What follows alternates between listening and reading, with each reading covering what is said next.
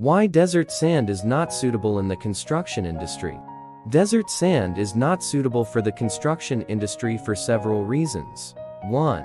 Smooth grains. Over thousands of years, the wind has abraded the grains of desert sand, making them smooth and round. These smooth grains do not sink into each other and do not stick together, so they cannot be made into a solid mortar or concrete.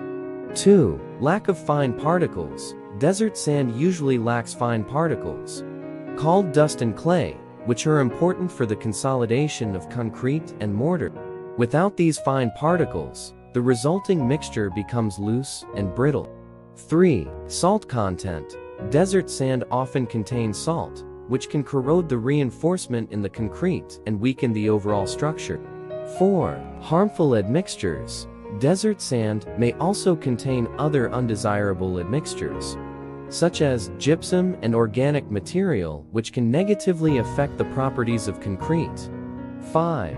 Environmental impacts. Desert sand mining can have serious environmental impacts, including soil erosion, loss of biodiversity, and deterioration of air quality.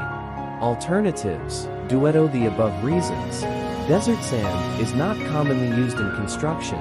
Instead, sand from riverbeds, lakes, and seabeds is used, which has sharper grains and contains fine particles necessary for the strength of concrete. Scientists are also investigating alternative materials such as recycled concrete and crushed stone that could replace river sand and reduce its extraction. Conclusion. Although there is a huge amount of desert sand on Earth, its use in construction is problematic due to its properties and negative effects on the environment. Sand from other sources and recycled materials are more suitable alternatives.